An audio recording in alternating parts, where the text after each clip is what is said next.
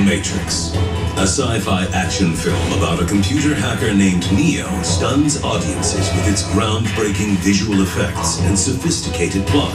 It's not as simple as this protagonist and that antagonist. It's really us against the entire world. Off the screen, John Muhammad and Lee Malvo are starting their own terrifying rebellion.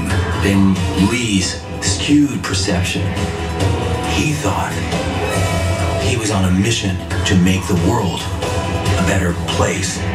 Their mission will lead to 21 days of murder, where anyone is a target and no one is safe. I think that the DC sniper shootings were among the worst crimes in history.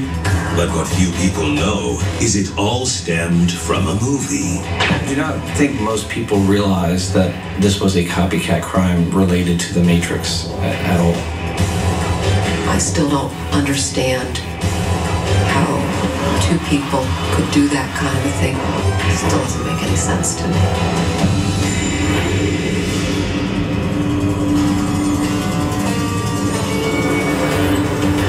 And that antagonist, it's really us against the entire world. I've watched The Matrix at least 300 times, again and again and again and again and again.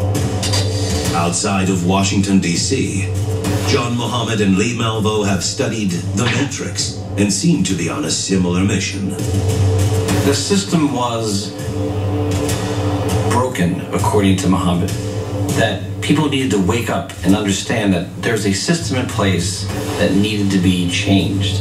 And in order to do that, chaos had to reign supreme. John Muhammad believes that by shooting random people, he will create